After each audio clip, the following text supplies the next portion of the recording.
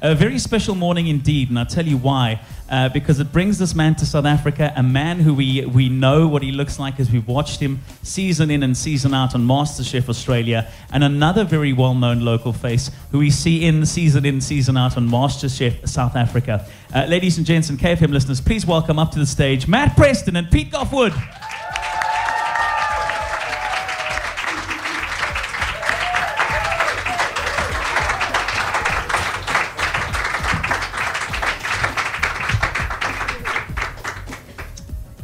All right, this is amazing.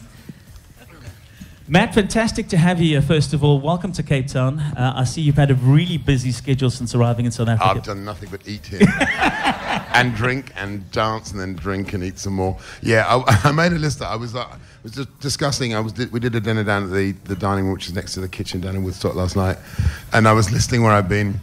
And I got to 8 places in 24 hours, and I thought, okay, this is getting a bit excessive. And I sat down and I went, oh, and then there was that bacon croissant Jason's, and then I went to Giovanni's last night and had coffee. Yesterday afternoon had coffee. So yeah, I'm smashing it. And if you come to a city that's as great as Cape Town, you don't want to miss things, you know? Yeah. And there's so much to do.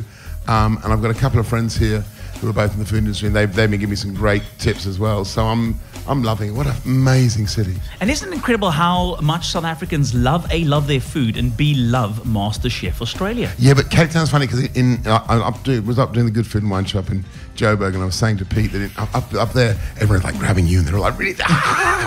and down here it's Cape Town. Well, it's exactly like most. Oh, yeah, hi.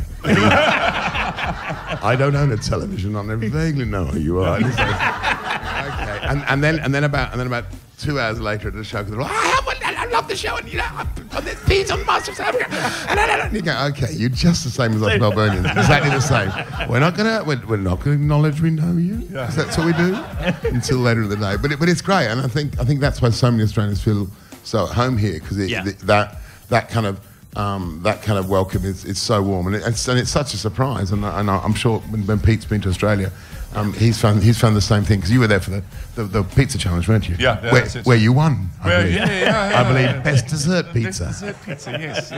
And we've seen the adverts now, Pete. There's a new season of MasterChef SA airing soon. It kicks off on the 21st of August in 3 weeks' time. Oh, and there's a new chef added to the lineup in the form of Ruben Riffel. Yeah, we got Ruben, new judge, which is great, new dynamic. It's great to have him on board. It's our best work yet. Yeah. It's going to be a great series. It's going to be really, really cool. I know that, having known you for many years and chatting about the first season of MasterChef SA, where we were kind of comparing it, and we always compare things to international products. I mean, the MasterChef Australia series is such a well-polished machine, isn't it? You look at that and you see it. Not always. That is not always the case, as Pete knows, because Pete was out there when we were in the old spot, and it was it was shiny on the front and it was Kosovo out the back. Yeah. No, I think that's always the case. It's that swan scenario. No one sees the swan, no one sees the frenetic paddling underneath. As long as the chaos doesn't come onto television in your fire, you can get away with murder. Yeah. I love it. Well, listen, there's no take twos here, because Dion Bing, our resident surfer in charge, has been doing the surf report in the Western Cape for about 105 years. And he's brought a family recipe along. And Dion, would you explain, because we'd like, I know you guys get this a lot, you know, you have to look at a meal, try a meal. There's always some family member who stops you and says, would you try Auntie so-and-so's dish and tell us how good it is? Dion's been preparing this for a couple of years, and he's brought a part of the the Dion Bing dynasty, a family Chinaware with as well. Dion, what have you prepared? Basically, when we're heading up the coast, I've got this big catering pan. You want enough energy for surfing, so we put a toasted cheese and beef sandwich together. It's really pretty filling. And then I've basted the bread and like an egg and an IPA beer batter. And then we've got a beef jus on top of the beef, which has been aged for, I don't know, it's been in the fridge for years. And it's not exactly what aged means, Dion, but that's another story. And then, of course, I found the cheese moldy at the back of that vegetable tray as well. So we put it all together. I tasted it, and I'm feeling fine. Okay, well, listen, we're going to have a short break, come back with some music. Matt Preston's here from MasterChef Australia in Cape Town. Pete Goffe-Wood, they'll be back with more of the good stuff you want to hear. Matt's got a new book coming up. We're going to talk about that as well as the special tasting. Will they survive tasting Dion Bing's homemade sandwich? Nothing gets wasted in the KFM breakfast team. Whatever food's being prepared will get eaten by the rest of the breakfast gang, that's for sure. With two very special studio guests, one who joins us from Australia to come and experience some of the beautiful city again, Matt Preston, and of course our very own Pete Goffe-Wood, who is not... Every time I bump into him, he's always being harassed by people asking them to try his delicious, or their delicious food rather, and a man who himself puts together probably one of the meanest steak rolls, I think, in South Africa. The Kitchen Cowboys, let me tell you something, if I'm anywhere near a market, and I know that the Kitchen Cowboys are there, and I noticed Hout Bay Market has, how you guys feature there now as well. Yeah, we're out at Route 44 in Stellenbosch as well, Yeah. so we're getting it out there. We're spreading the love. I love it. It's possibly the most, as I mentioned, the tastiest steak roll you'll ever have. Okay, so Dion Bing has prepared a sandwich, and he ran through what the contents of the sandwich were a little while back, and he's looking now confused. It's almost he's forgotten. No, I just must say that it is an old age steak from the back of my fridge. It's a buddy of mine down here in Woodstock, because they would stab you with a butcher's knife if they heard me talking about their steak like that. Okay, so Matt, you and Pete can do the honours of tasting the sandwich and giving Dion some crit. Alrighty, here we go. Oh, it's like French toast. Yeah. Oh man. It is, it's French toast. That is so. But I don't think Tim Noakes will let me eat that. I'll just have to peel away the bread and just have the. We get to wash it down with the beer. Yeah, with IPA. I hope it's cold at least. Well, it was cold, but Okay. And is that your own ale that you make? well, we make it down the road. Yeah. The beer's very good. 1 out of 2, Dion Bing. Bada bing. Yeah. No, I'm sure Tim wouldn't mind if we have a couple of slices of bread. It's that sort of that 80-20 rule that you've got to live by. All right. He's going for seconds. Steak. Seconds. It's got to be a good sign if they're having more of it. That steak has been aged for months.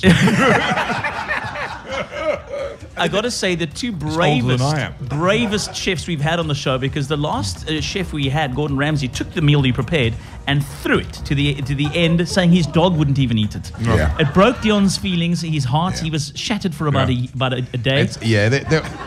It's a slightly different way of approaching MasterChef that Gordon Ramsay has to the other. That's the other thing. We tend not want to do that because we think it's kind of disrespectful when someone cooks you something and makes the effort and goes shopping and love it, and travels. I don't know, this bread, this is sourdough, yeah. Sourdough, also from a friend of mine, bakery. It tastes like it's from the over the mountain. Yeah. I don't know. It's the water. I think. I don't know. It's a good sandwich. I wouldn't give up the day job, but it's a damn fine sandwich. A nice sort of breakfast. Good way to start the day. I think. Especially with the IPA. Good way to start the day if you want to maybe end up in bed for the rest of the day. But you know what? There is after too many porn star martinis, this has a whole nother attraction, I have to say, this drink. Thanks, Dion. So there's a good positive feedback for your creation. And then Claudia's here today. Claudia prepared this most amazing dish, which is a Malay curry, chicken curry. We've got to get this in before we get Queen rather. I want to break free. Let's get one of these dishes out. And how very suitable that sounds. After a good hot curry, one wants to break free. Okay, here we go. Check it out. Oh, this looks good, huh? Nice bit of coriander. Oh, great flavour. Love the potato in it. Oh, lovely, huh? Compliments from the word go. Yeah, it's great. I'm sorry, Dion. Yeah. We should have had this first.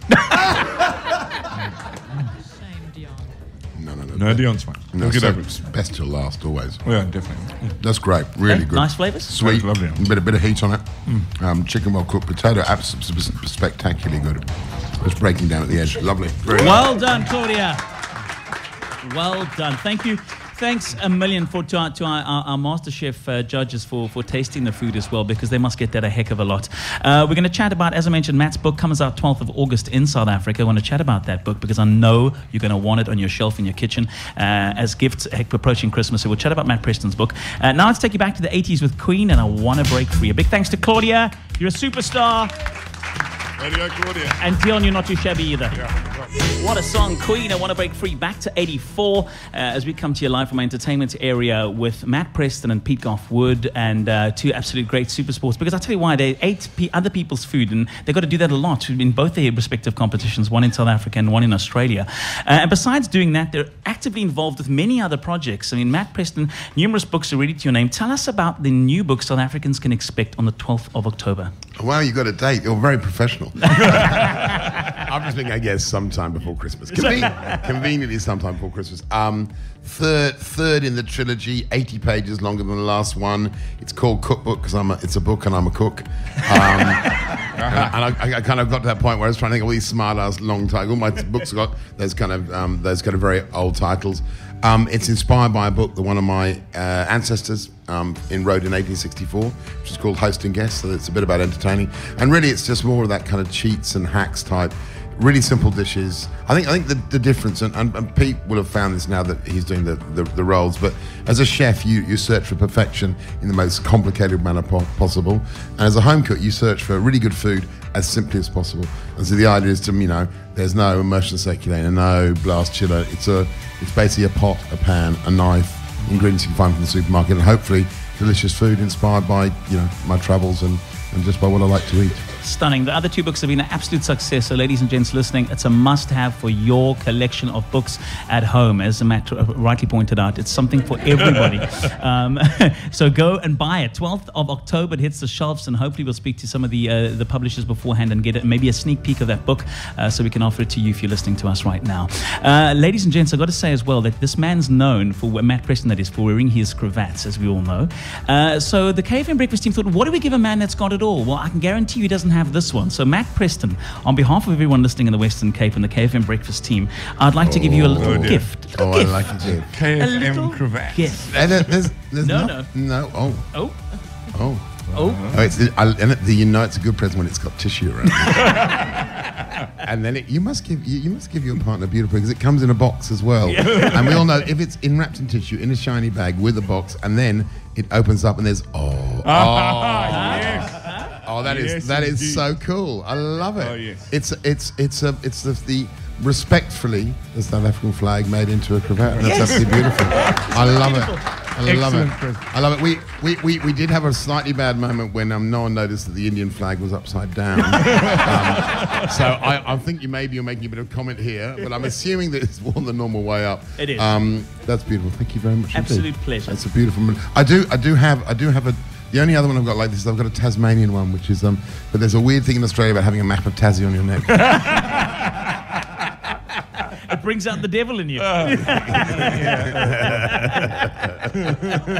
Ladies and gents, this time's been unbelievable. He really is. And you know what the nicest thing, I've got to say this, because we're big rivals on the sporting front. As you know, as South Africans, when we take on either the Kiwis or the Aussies, we're fiercely competitive against them.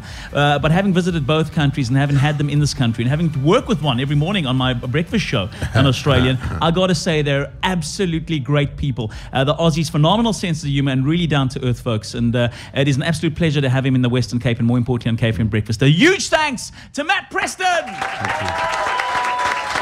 I still reckon we need to have a Tri-Nations of cooking. Yeah, the blenders MasterChef, food. I'm just going to say right now, with the contestants who got the new season, you guys are going down. And I can tell you right now, the New Zealanders wouldn't even stand a hope. I know. But that'd be good. We could all agree we could all agree to beat New Zealand, which is fair. Correct. Yeah, it'd be Well, good. I'll tell you what, there'd be no lamb dishes with those New Zealand blokes. Yeah. The lamb would go missing. No, we take five South Africans, 5 Australians, and 5 Kiwis. Yeah. And we rotate them around the 3 countries with a judge from each country. Phenomenal idea. No, we want to come film here. Forget coming to Australia. I'm thinking it's about March, April. We're in Cape Town for a couple of months. I think that's okay. Yeah, we should live with that. Yeah. Great I idea. can live with that. Not the worst idea in the world. That is a stunning idea. Pete Goffe-Wood as well from MasterChef's South Africa. Huge thanks. Matt Preston, Pete Goffe-Wood, legends. Thank you for joining us.